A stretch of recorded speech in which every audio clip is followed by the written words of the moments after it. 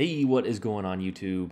Ron here. We are back, ladies and gentlemen, and it is the final week of this campaign. If you guys have not gotten the USS Tulsa yet, make sure you grab that Admiralty backing or finish those missions and pick her up.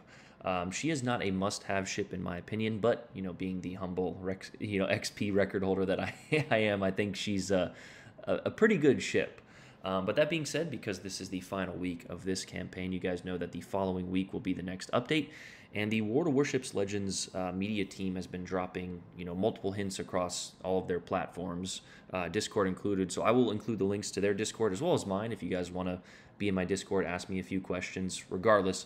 And also make sure if the Legends Discord will be in there as well, just so you guys can grab this type of information. But basically they put this image up and they gave us the outline of a ship, and they're like, who is this? So a huge shout out to Dakota for grabbing me these images and also figuring out that this ship looks pretty close to the Giuseppe Verde. Now again, all this information is speculation. I have not gotten the patch notes yet, but it looks like this is the most likely candidate for the next campaign. And we have the World of Warships wiki on this ship here. It is basically a Marco Polo.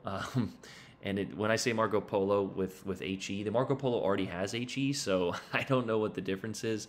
Now, the Marco Polo does have the access to the SAP, but you add like 8 seconds to your reload, and I being sarcastic about that, I think it's 5, but it's just not worth it to add the SAP in all honesty. You've got like a 36-second reload, which is just atrocious, but hopefully this will be a better variant of that. It's got 406s with a 31-second reload, so with a few battleship commanders you could probably get that down to 27.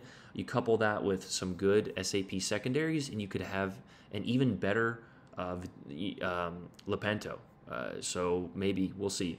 The secondaries SAP with improved pen angles. So on top of that, we also get access to the exhaust smoke generator. I'm not sure if I'm overly excited that this ship is coming to Legends. Legends desperately needs some legendary tier cruisers, and I have a little conspiracy theory or a little thought that I will maybe make into another video, but we also might drop it at the end of this one, who knows. But regardless of that, this is the most likely next campaign. On top of that, we also know that the USS Congress was spotted in Lyser testing. And if you guys know, a Tier 7 premium is basically dropped in every update. For example, the USS San Diego was given this in this update.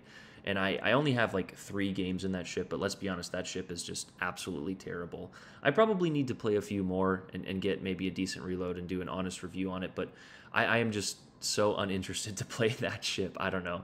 The SAP on the 152s, yes, it will absolutely obliterate destroyers, but basically you're just an up-tiered Atlanta without HE. So, yeah, I don't know. There's just something about that ship that just doesn't work for me. Now, some people have fun, playing ships like that and being at a disadvantage as soon as the game starts. But in some games, I just want to have a little more, DPM or access to do something when my team inevitably folds around me. But it looks like we're going to get the Giuseppe and the Congress. The Congress is basically a down-tiered Alaska. We just got the down-tiered Des Moines. And, well, I'll go ahead and drop my hint. I was kind of saving it for another video, but we'll talk about it. Speaking of the down-tiered Des Moines, in the Salem and in the Tulsa and the down-tiered Alaska, I think with Legends not releasing a Bureau project, that after this campaign or soon to follow, that we will be getting legendary tier campaigns. Don't quote me on that. I don't have the patch notes. This is all speculations. I haven't gotten any leaks from super testers or anyone, but that's just a guess. I see where this game is going. I really enjoy Legends. Now, I'm not gonna lie, I'm not excited at all for this campaign, but it looks like we're also getting training rooms next update. They did the same thing with fleets. We've already talked about this in a different video. And they also released another teaser for the training rooms. It looks like you can select your time here, select your map. Now, if I'm being honest, I wish we could go longer than 15 minutes. Also, I don't see the ocean map. So, those details are soon to come. Hopefully, I will get the patch notes, and it will be that there's 3 Bureau projects, the Hindenburg, the Zhao, the Venezia, the Z-52. I don't know. I've asked you guys multiple times what ships you guys want to see. Legends, the development team has to know that we want legendary tier cruisers. I don't know what else. Like if we don't get one soon, even in a campaign form, like what? Why? I used to be against that. They did a legendary tier campaign in the past, the Mino, if you guys don't remember, if you weren't around.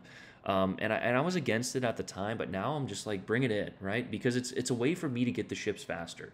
We all know that the Bureau is absolutely atrocious, and it just takes like 6 months to get ships in the game.